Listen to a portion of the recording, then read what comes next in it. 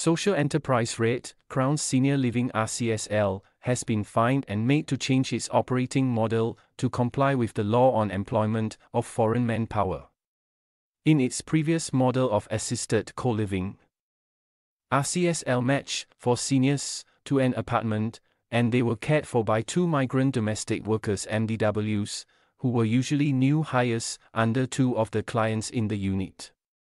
Under the new model, RCSL now hires the maids as migrant workers under its own name.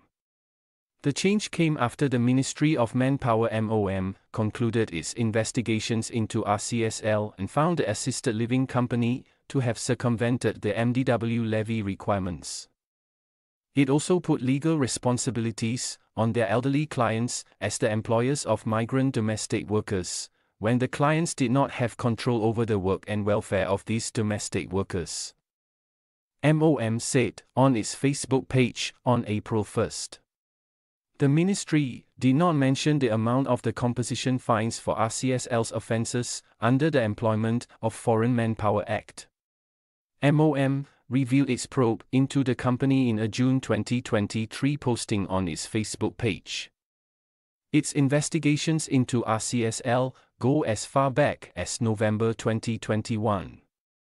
At the time, MOM said it had serious concerns about RCSL's operating model, as it could compromise the interests of its elderly clients and well-being of the MDWs.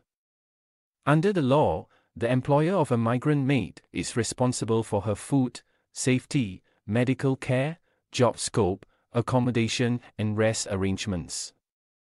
MOM was informed that in RCSL's case, while the domestic workers were employed by the elderly clients, these clients did not have full control over all areas of the maid's employment, and some were unaware of their legal liabilities as employers.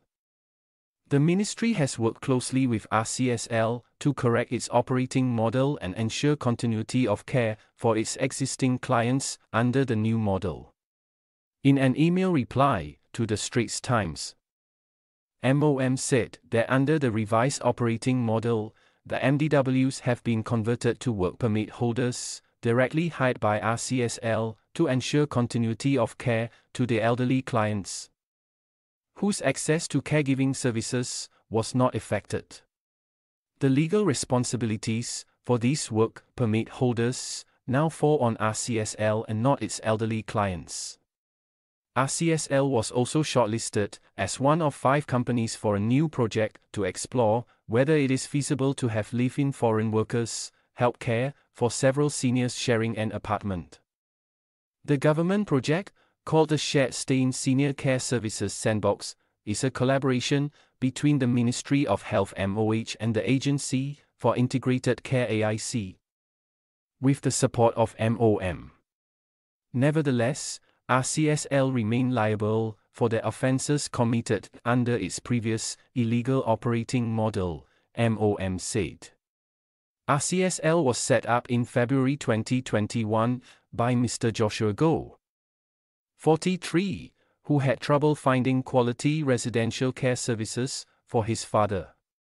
Seeing the growing demand for assisted living facilities, apart from nursing care homes, which are more suitable for seniors who are ill and need more care than relatively healthy older people, he set up a senior co-living service.